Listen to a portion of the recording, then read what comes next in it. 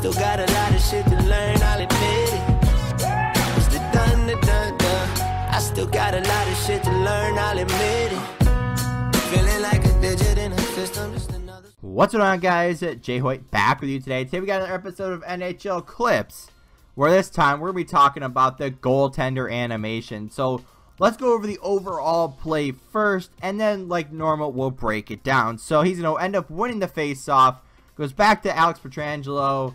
Why he doesn't shoot a short side, I will never know. But it ends up hitting my defenseman. My goalie flops on the ground like a fish, and Steven Stamkos ends up putting it in. So let's break this down a little bit more in depth. So one, my goaltender, I believe, is Martin Jones. You know, one of those cheat code goalies that usually is good all the time.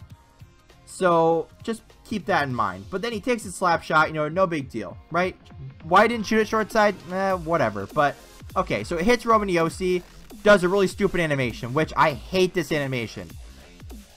Second of all, why does my goal, third already? I don't even know. Third, why does my goaltender flop like a fish that just got caught, and then he goes down onto his butt completely out of the play, and then he jumps to the right and attempts to make a save after the puck's already gone in the net?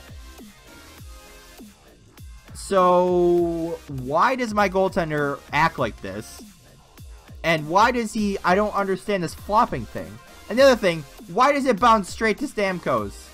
Why? Real life, that would bounce straight down.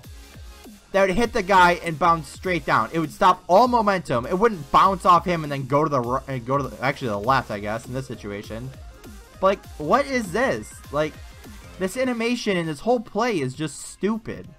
Yet EA just doesn't want to listen to me and doesn't want to see the problems that's wrong with their game. So Jumping off the porch like mom's not home. Just a couple kids living